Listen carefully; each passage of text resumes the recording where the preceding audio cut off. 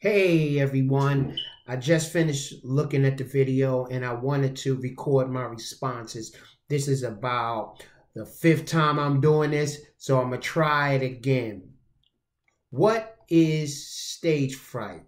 According to the video, stage fright is the fear of speaking, the fear of getting in front of people. Also, stage fright can be the physical symptoms that we get when we have to speak or perform or do something in front of a large crowd or even a crowd of people. Um, this is brought about when we're worried about how we're gonna look, how we're gonna perform, and when we get very self-conscious on what is stage fright or what we're going to do.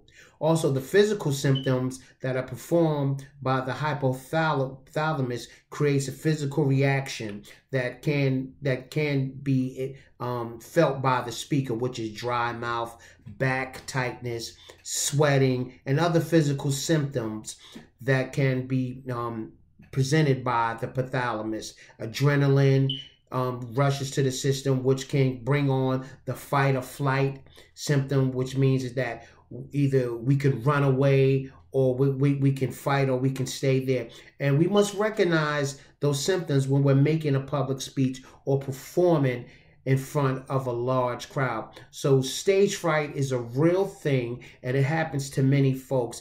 Even when I looked at the video, one of the Beatles, one that performs all over the world, suffer with stage fright.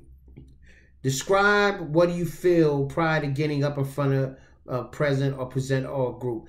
Me, I feel very self-conscious. I get very nervous. I stutter. I hesitate. I worry about mostly, am I going to look like a fool or am I going to sound like a fool? I hate that when that happens.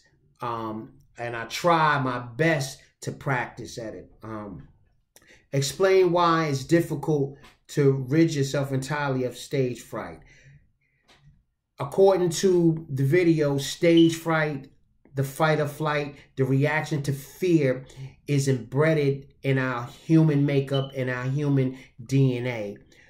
We are still animals and we're still have the senses of an animal, which means that we can either fight or flight, or when we're put in danger and we put in fear. And after reading the book, our mind doesn't know the difference between psychological fear or physical fear. But when our body engages in fear, there are physical and psychological reactions to it that are described with it. And sometimes it might be good because the adrenaline might help us through, or might help us through the fight, or we may recognize that we have these symptoms and have to work to it. So nervousness and tension can be a positive thing if it's geared and moved the right way.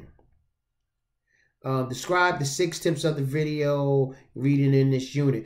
The one I like is perspective thinking, that stage fright is definitely a real thing and it is something that can be overcome. So perspective thinking that this is a normal reaction to stage fright. Practice. Always heard practice makes perfect. So if you have to make a speech, know the topic, know what you have to speak, know directly who your audience is, and have your references and your sites down right. And I also like the breathing techniques. Right before going on stage, the movie was talking about you put your arms out and you take a deep breath and you do breathing exercises.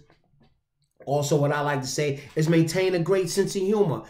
You may not be sure what happens up there. So if you might forget something, drop something, something happens, that you know, laugh it off, chuck it off, or make a joke out of it and keep it moving, because the audience may not know, may think this was a part of the presentation. So they don't know. So keep a sense of humor. Focus on the audience.